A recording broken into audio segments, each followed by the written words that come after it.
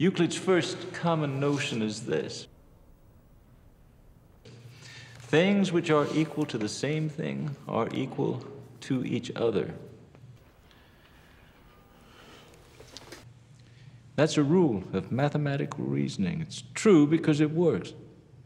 Has done and always will do.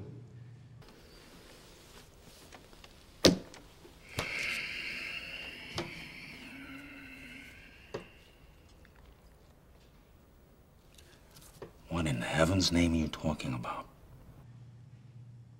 In his book, Euclid says this is self-evident. You see, there it is, even in that 2,000-year-old book of mechanical law. It is a self-evident truth that things which are equal to the same thing are equal to each other. I don't give a tuppenny fuck about your moral conundrum, you meat-headed shitsack. Is that understood?